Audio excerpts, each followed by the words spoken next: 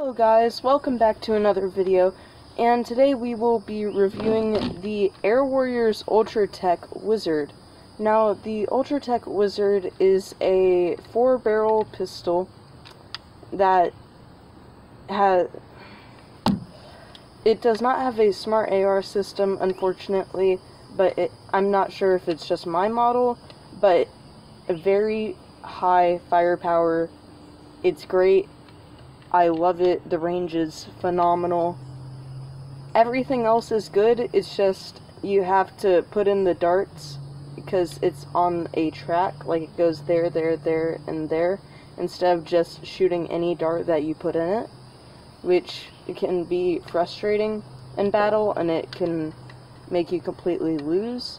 But its range is great, so if you're going to be shooting it, I'd recommend have all of them in, because sometimes it's hard to tell when you're going to be, like, which one you're going to be shooting.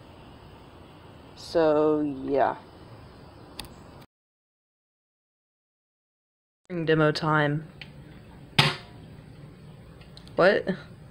It didn't.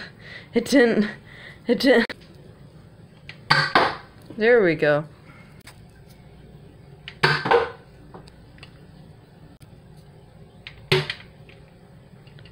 And that's another misfire. I guess it does that pretty often.